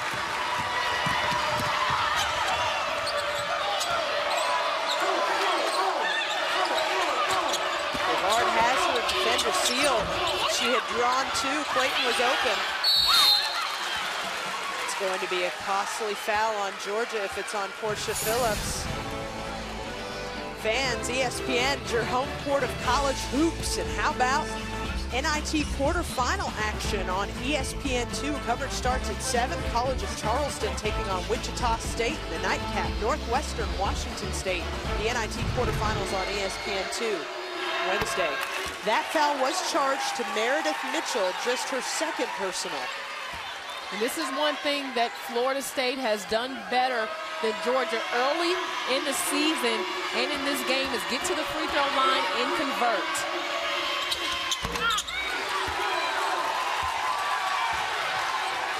Florida State takes back the lead, 56-55 behind the free throw shooting of Sierra Brevard. And you can see Portia Phillips is wincing. Something happened there on that box out. Walking a little gingerly. Khalida Miller for 3. Big basket for the freshman. She is shooting the 3 well. You have to get out on her. 38% in SEC play. You have to know where she is at all times. Clayton baseline. Oh, the rebound in and out of the hands of Phillips, and then a foul is charged. Jasmine James called her first personal. 7th team foul, however. So now both teams shooting. Honeycutt in her 129th game. Courtney Ward has played in 134. Coach Steve Semrau said those are the leaders that need to impart to their teammates. One and done. The time is now. They've been in the battles. They have been in the trenches. Coach Semrau said the biggest asset she has on this team is 2 leaders on the perimeter in Ward and Honeycutt. They are the captains. They are the voice. Sierra Brevard, so they do all their talking by the way they play.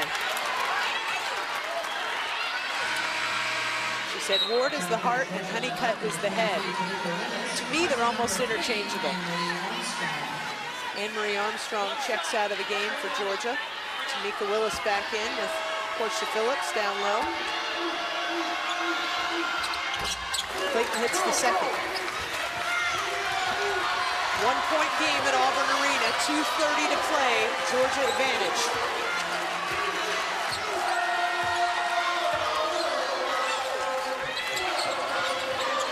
Willis sets the screen for Mitchell, around the horn to James. Phillips working on Brevard. Brevard bobbles the rebound to herself, working on another double-double with 18 and 9.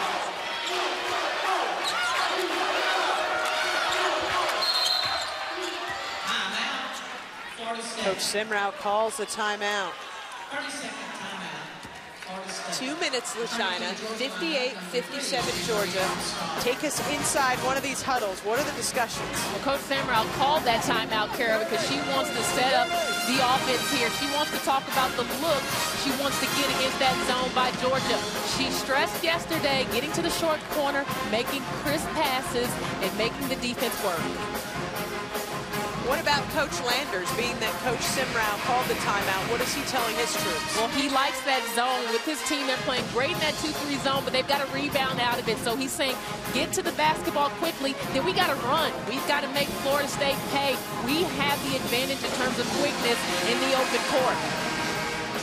With former Wake Forest standout LaChina Robinson, I'm Kara Capuano in Auburn Arena for this second round thriller between 6th seed Georgia and 3 seed Florida State. Both Sweet 16 teams last year. Florida State made it all the way to the Elite Eight for the first time in program history. Andy Landers has coached Georgia to 18 Sweet 16s, 10 Elite Eights, and 5 Final Fours. Has never won it all.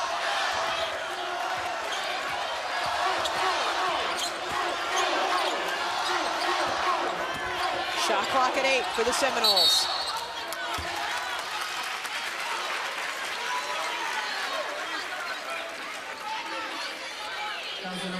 Foul charged, Anne-Marie Armstrong, her third. Brevard is just a lot to handle. Her strength and her ability to take up space in the lane. Even if she doesn't touch the basketball, she's going to make your defense work. She's going to stay down there and play physical and collect fouls like we just saw her do there. Brevard continues to shoot confidently from the free throw line. 9 of 12 in this game. 19 points, 9 rebounds for number 54.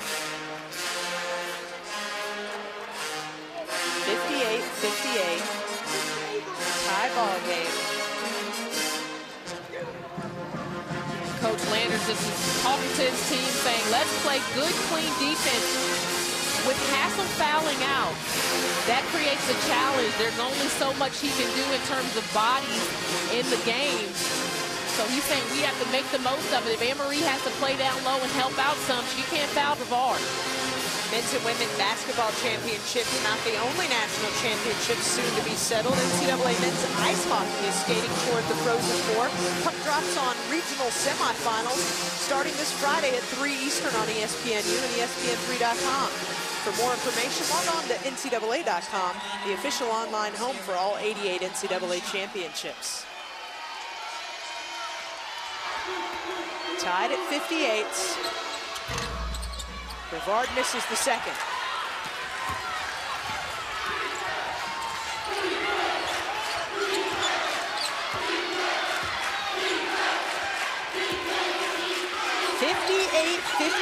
The score. We welcome the national audience to Auburn Arena, where Georgia, the 6th seed in the Dallas region, has come back to challenge the 3 seed Florida State. 3 ties and 6 lead changes in what has been an outstanding game. With LaChina Robinson, I'm Kara Capuano. A possession Georgia wishes it had back. Well, that's good defense by Florida State. They were in the zone, but they were aggressive about their rotations. Were able to get a hand on, tap it out. Now they're on the offensive end.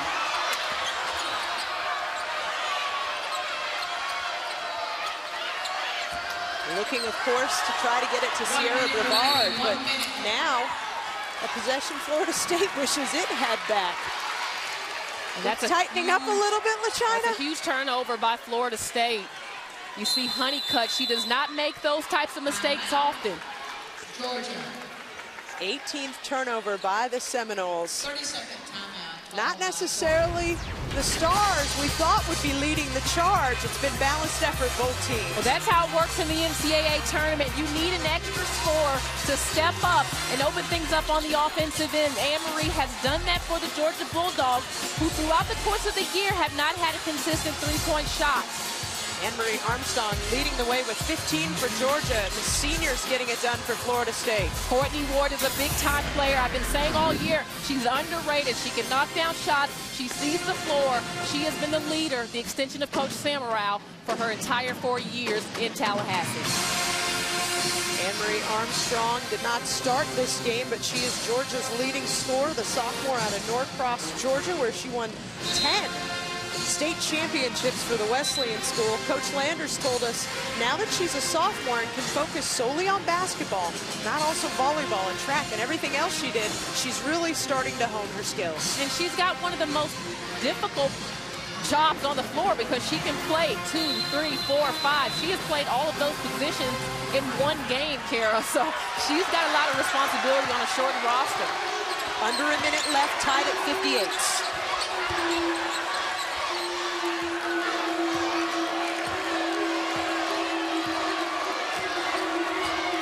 Georgia slow to develop something here in the half-court set.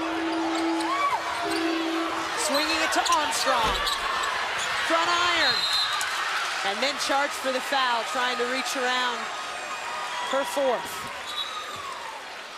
And that is a frustration foul there by Armstrong. She was not in position there to get a steal. I think she was going to try to tap it away. Yeah, I think she was just trying to move it out of Deluzio's grasp.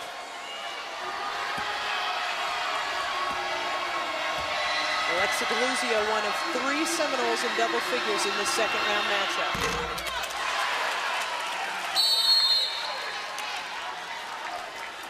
And there is a timeout. Andy Landers wants to talk about it. Excited to be bringing you one of the best games of the NCAA tournament. LaChina Robinson and Kara Capuano. The resumes of these two programs, we talked about it. Georgia, a traditional powerhouse in women's basketball, but Florida State, a team now in this last decade that has really asserted itself as kind of the next guard, one of the consistents of the new generation of competitive teams behind Sue Semrau. Coach Semrau coached this team to an Elite 8 last season, so they know what it's like to go deep in March. And of course, Coach Landers, the tradition on that is the experience, the Final Fours. These players came for this opportunity with the game on the line to step up and make big plays. We've talked to players from both teams about how they were recruited into the programs, and these coaches are enforcing championship goals both.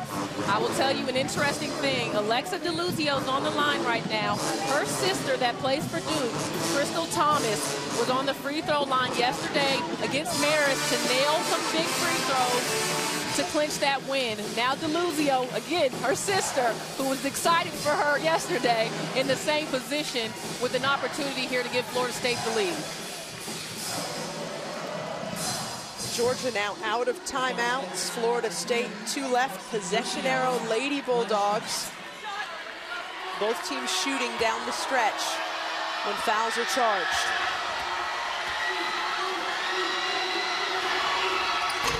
And Deluzio gives the Seminoles the lead.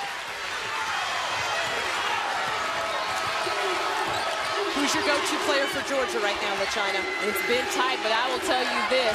The attention right now is on Armstrong. Honeycutt is guarding her. You have to go to Meredith Mitchell, your junior. Alida Miller hit some big threes in the first half. Portia Phillips, open lane to the basket. In and out. Jump ball is called. Georgia has the ball.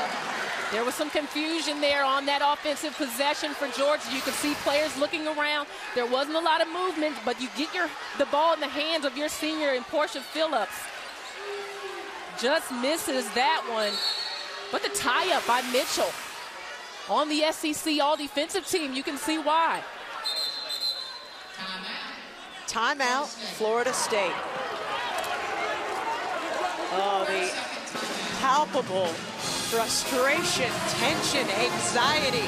Carla Fountain, one of the officials, just had to tell Coach Semrau, step back, Coach, calm down. This is the ACC versus the SEC. This is huge. You're in the Southeast, bragging rights on the line, Kara. There's going to be some heated discussion here. Wow. 10 seconds left. Georgia with the ball.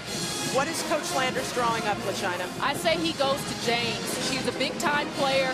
She makes plays, but also everyone else has to rebound in case she misses.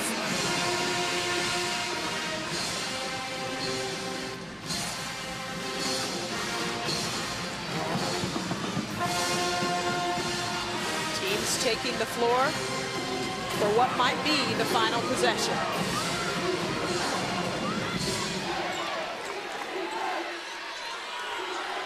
We welcome the national audience to what is possibly the last 10 seconds of this second round game at Auburn Arena. Florida State up 59-58. Georgia with the ball. Time is winding down. Portia Phillips, the senior, in and out. But the putback falls.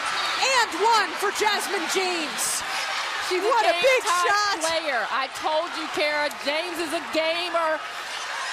She has been waiting all day for this moment. I was reading her tweet. She's been excited. She talked about taking advantage of an opportunity.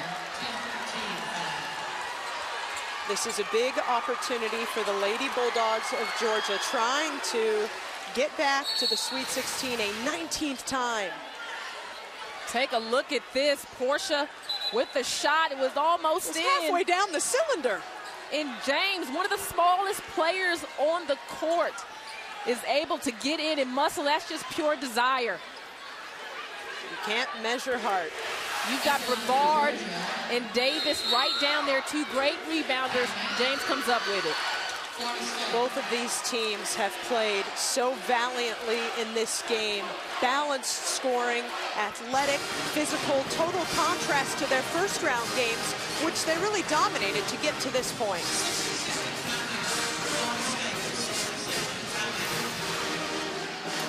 Take a look here. You get the ball in the hands of your senior.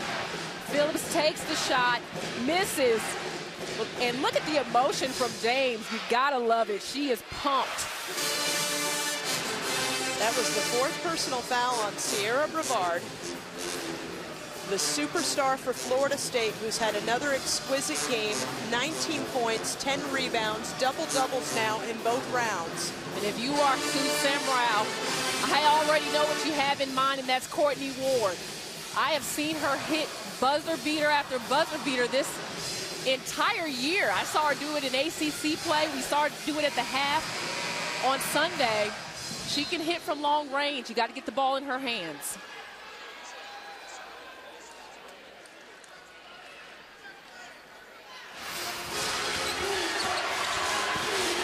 Take another look here. Listen for the whistle.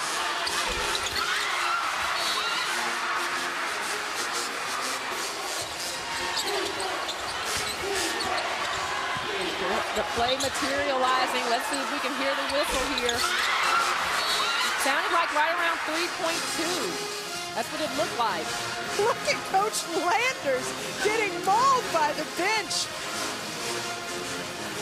That's one to put in a frame if you could ultimately win this one. Looked like 3-4 even. They've also changed the foul assignment there. Chelsea Davis called for the foul, so Sierra Brevard has 3. Brevard with her 10th double-double of the season, 13th in her career, so that shows you the impact she's had in this junior year. Officials trying to hear this whistle. Between 3.2 and 3.4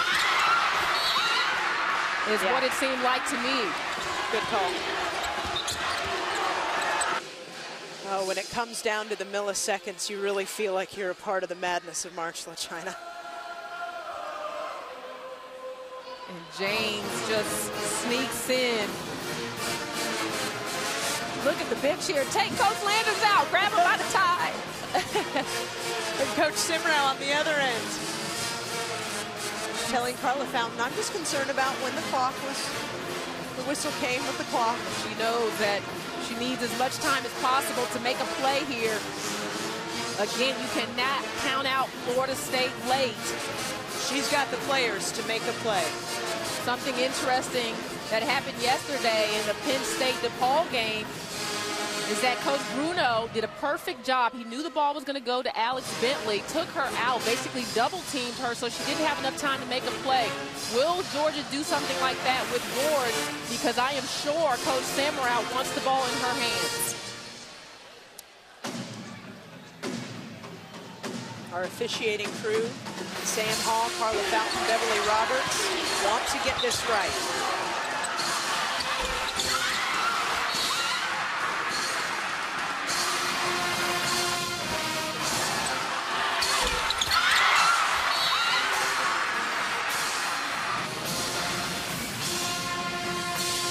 officials have made their decision with the clock.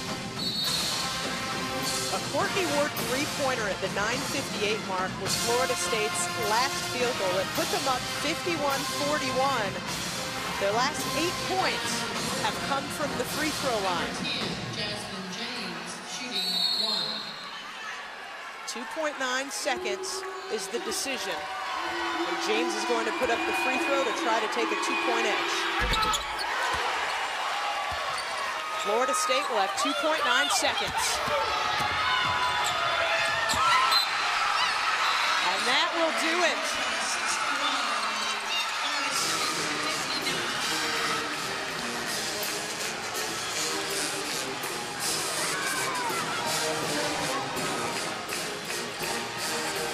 Georgia advances to the Sweet 16 for a 19th time in program history. Lady Bulldogs improved to 8-0 against Florida State.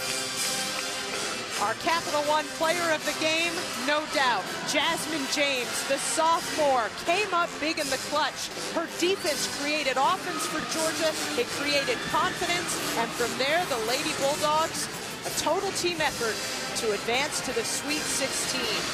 Andy Landers does it again. 28 NCAA tournament appearances, 19 Sweet 16 for the Hall of Fame coach. Balanced scoring. Anne-Marie Armstrong leads the squad with 15 off the bench. James with 14 points. Khalida Miller with 11. Meredith Mitchell with 10. 10 rebounds for Portia Phillips and the upperclassmen, arm in arm, walking off together as they get ready to head to Dallas. What an incredible finish at Auburn Arena. Portia Phillips, baseline, no, in and out. Jasmine James streaks in the putback and one. Taking another look. Then the officials decided there was 2.9 seconds left on the clock. James made the free throw.